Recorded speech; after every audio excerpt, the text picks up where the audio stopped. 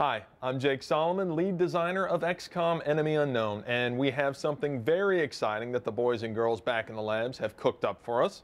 This is my iPad, this is my iPhone, and they are both running XCOM Enemy Unknown. That's the full game, all the tactical, strategic gameplay that you have experienced on the PC and the consoles has now been optimized for iOS devices.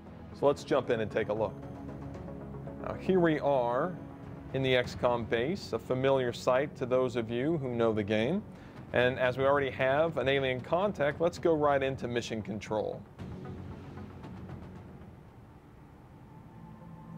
Now, mission control is where we monitor the status of the alien invasion, and since we already have a couple of missions going, let's jump forward to one of those in progress so I can show you how combat works. So here it is, XCOM Combat running on an iOS device, and since it's my turn, I'm going to take my soldier here and move her into the perfect tactical position. And it looks like we have a sectoid in our sight, so we're going to go ahead and line that shot up. Oh, great shooting, soldier. Now we want to move our other soldiers up, not you. There we go. Let's get a better camera angle for this move. Perfect.